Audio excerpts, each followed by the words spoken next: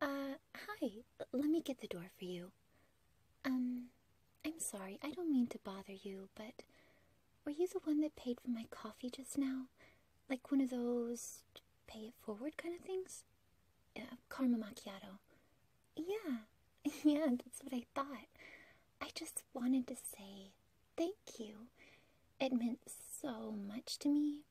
I have been having the worst week, and you've officially made it better, so thank you so much. You know, people are just so closed off today. Everybody is so busy in their lives and on their phones and texting and Facebook, and it can be so hard to just find someone to really connect to, face to face.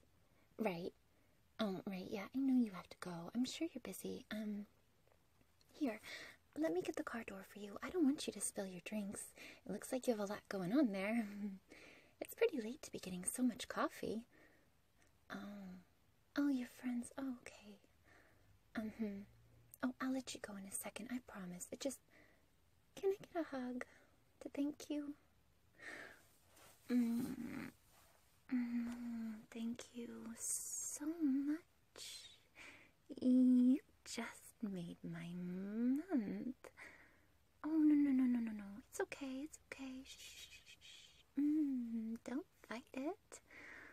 It's almost over now. Yes, that's right. You can't move, and I know you're confused. Shh, I know. It's my skin. I release the most lovely toxin and keeps your muscles still, but your mind is just buzzing. I can see the confusion in your eyes and the fear, but I need you to know you really are helping me. The hearts of good people like you are so much more nourishing than those suffering a moral decline. You really did make my month.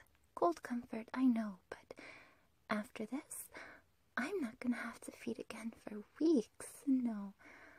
Oh, I know you're frightened, but my nails are so sharp, you'll barely feel a thing when I, pry your chest open to take a little taste. No, shh. Let me just slide you into the seat here. Don't worry, I'll drive. We aren't far from the woods anyway, and that's my home. I only really venture out when I need to eat, and I really do need to thank you for making this so easy for me. It's gonna be a good night.